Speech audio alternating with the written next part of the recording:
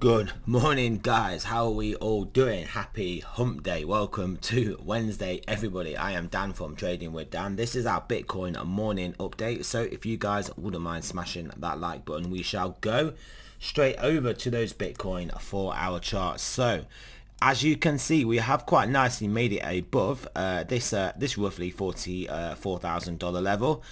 Price actions managed to maintain above it, which is obviously good. Looking like a potential bull flag. So I guess we are kind of waiting for either break above the recent highs around 44,700 or 800 to then accelerate us into the resistance above, or we potentially break down below this 43,700 area or level, not area, level, and then and then we could see a move back. We could see a move back towards this support area, or we could move maybe just down to we could put in like an interim horizontal around here. Maybe we just get down to about 42, 43. $43,000 just depends on how bullish the market is. Obviously things easing off over there in the Ukraine, which is allowing the stock market, the S&P here, to bounce from this pullback, which is looking good now for a higher low. Even if we don't today break above this resistance and make our way back into the next level, we can potentially grind this area out a little bit, maybe not test all the way back down to these lows, and then ultimately break onwards and upwards. But yeah, obviously some positivity there is feeding through into Bitcoin. 10-year yield is up there though, but this is obviously moving up in sympathy with risk on, which is not the worst thing. It's not an ideal level for the 10-year yield to be going at, don't get me wrong. It's going to cause all sorts of problems, but the actual directional move up based on risk on is not the worst thing. This dollar index moved down as well into support area, again predicated on a risk on, just a risk on move, just because of the easing of tensions. But yeah, into the support though. So if we can break through this support, that would look good for a just good for risk assets, and obviously a move down. However, it is likely we do have a bounce here. We are on a 409 and we are at support, and this is an area of a lot of previous price actions, so would just look normal for us maintaining here. But yeah, if we have another gangbuster day in the stock markets and an easing off intentions and all that fun stuff, clearly the dollar may start to make a move down through this support area. Just extend this along, because this will be our next level of support. Gold easing off somewhat as well. Funnily enough, hit an exact level up here. It's funny how this is why we prefer horizontals. We just prefer horizontals, don't we?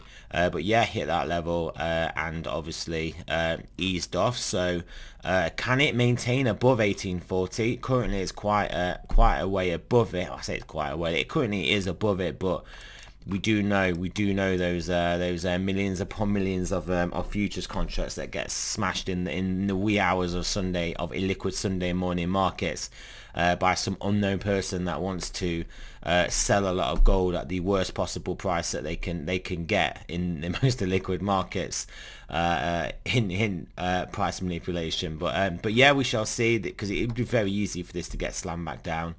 Let's look at, yeah, obviously oil futures easing off somewhat, but clearly in a nice bullish uptrend. This will have a larger correction at some point, but structurally we know the woke ESG clowns basically are just, they don't really care about increasing petrol and energy costs and just normal people not being able to afford these and getting squeezed. They just care about virtue signaling and apparently climate change on a planet that has been shifting in temperatures for its entire existence and will continue to do so.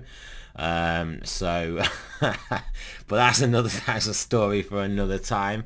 But yeah, either way, like I said, structurally is bullish. Maybe we get a pullback, obviously driven off the back of conflict possibilities as well. Bitcoin dominance still well above this support level, well above the trend line. It needs to be a bit of a fake out if we are going to continue bullish with the altcoins versus Bitcoin. But yeah, it's a pretty healthy, substantial retracement. I mean, this larger trend line, as you can see, it is actually if we zoom out, it is a larger pattern, as you can see here. So it is not the worst thing at all. If you look at how long it's come from, 2019, it clearly isn't too relevant. The fact that we're above that trend line now, I will just look at the resistance levels that we've got drawn in, and we are above this well, old resistance, new support. So we need to break back below there, and then our next important one is up here as well. So yeah, keep an eye on that. The Ethereum Satoshi pairing bouncing off this support level here, still in as you can see, a medium-term downtrend. Is looking very nicely like a descending broadening wedge out off the back of a move up here, but clearly in a longer term, a medium-term downtrend. But nonetheless, descending broadening wedges, potentially bullish. We are towards that top end of it, so we could see an acceleration. The target would only be this resistance area, and ultimately we need to make it through that resistance area. USD pairing did obviously have a nice bounce above its support. Currently negotiating a few horizontals in areas of price action, but we'll just extend this along here. As long as we can realistically maintain in here, we could look like a nice inverted head and shoulders here, and then see a nice accelerated move to the upside. Yeah, the net line I probably would just leave as this horizontal area, and then yeah, so we can probably draw a bit of a rough estimate of price targets based on this. We'll move this along, we'll have it roughly. Yeah, in fact they are very very nice price targets. They get us basically deep into what would be very bullish areas, as in the trend to be fully bullish, and then we'll be looking for new all-time highs. So yes, if that is to play out, then yeah, good things to come for Ethereum, for sure. Yeah, nothing else really to look at on there, so let's look at those stochastics. It was those medium time frames, the 10-12 round daily we were kind of watching.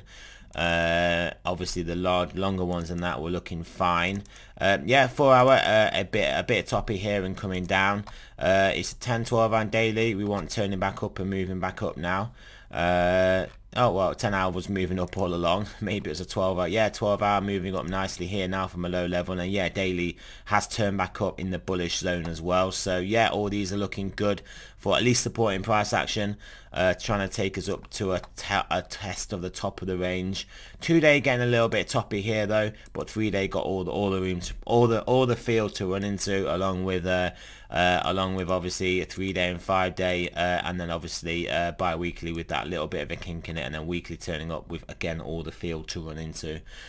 So yes, if things de-escalate, if the fear over the 800 Fed rate hikes we're going to have this year, and then the conflicts are going to calm down, and we hit a sweet spot, a post Omicron opening sweet spot, and then we can worry about market crashes and things in basically anything over 2 months time or so. That would be my view. We are potentially going to enter a sweet spot for hopefully a couple of months, maybe more, maybe even more than that, and then we've got to start to really carefully look at how things are transpiring towards the end of the year, so or towards the mid to end of the year anyway. Q3 time, if we're lucky. If we only need to worry about market crashes in Q3, and we've had a good run all the way through obviously the rest of this Q1 and Q2, then yeah, that would be in my opinion at the moment the best we can hope for. So but yeah, there we go guys. Remember, this is not financial advice. I'm not a financial advisor. Always do your own research, and I shall speak to you guys soon.